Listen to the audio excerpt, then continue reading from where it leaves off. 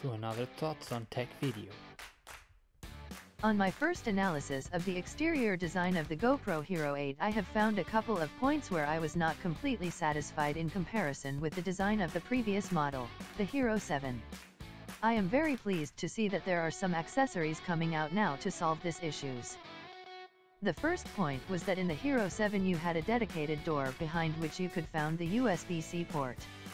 So it was possible to charge the camera during operation without having the battery compartment open. On the Hero 8, both battery and USB-C port are behind the same door, and to plug the camera to power this door must remain open or be removed. In some situations the battery can slide out a bit and the camera will turn off.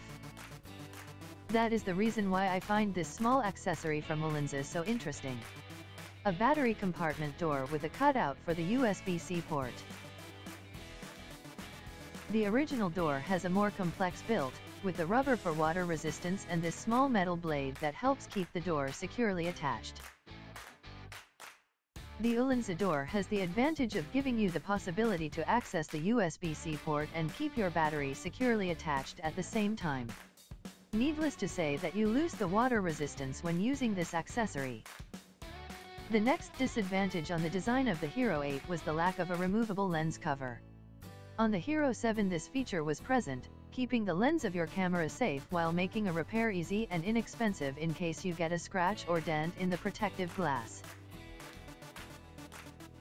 As this feature is now gone in the Hero 8, I was very happy to see an accessory launched by GoPro that gives this kind of protection again.